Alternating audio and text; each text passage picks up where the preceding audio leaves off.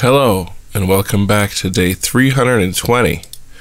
Today we're going to be working in the Phrygian sort of position. So basically our index finger starting here on the 3, like that, and then it goes to the 6, then the 2, then the 5, 1, and 4, like that. So we're going to do this at 100 beats per minute, sets of 3, linear, meaning we go up,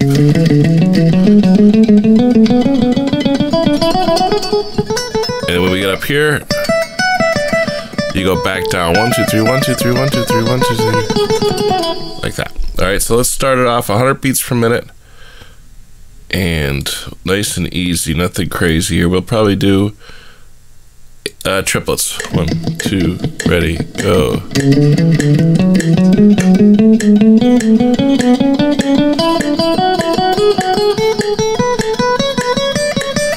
Right back down.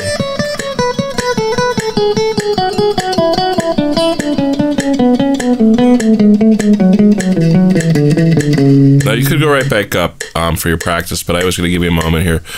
Now, of course, when we come back down, it goes, or you hear how it's offsetting. It's not. And in music, you're not always starting what you consider your first grouping on a downbeat anyway. So you want to be able to do that anyway. So you practice the way I was until you get used to that. All right, so now let's take this to 16ths. 1E into 2E into ready, go.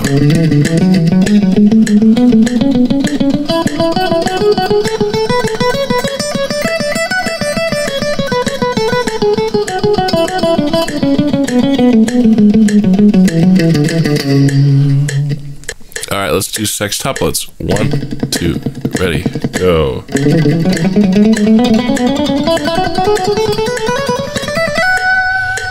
We'll stop and back down. 1, 2, ready, go.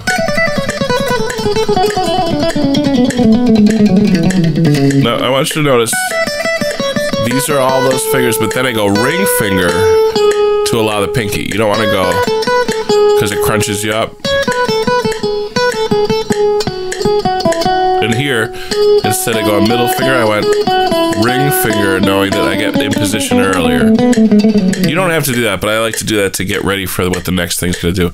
Now, if you want to go 30 seconds, 1, 2.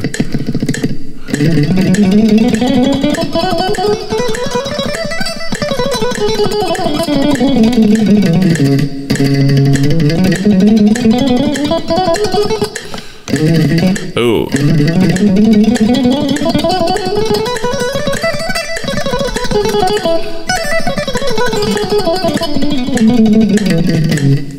I think I could almost get that. I don't feel like I'm on time. Like here, if I wanted to actually check that, what I would do is go to double my tempo with the metronome. So make sure you're doing the 16ths.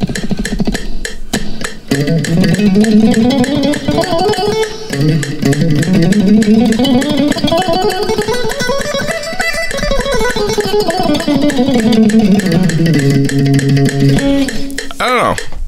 I don't trust it. I think I'm close, but I don't think I'm perfect on it. So that's not, people don't typically play that fast for songs anyway.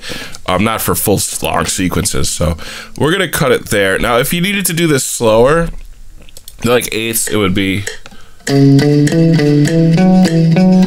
I figured by this time we've done so much practice together that a lot of people don't need that as much. If you do, that's what it sounds like, just so you know. 1, 2, 3, see how that goes.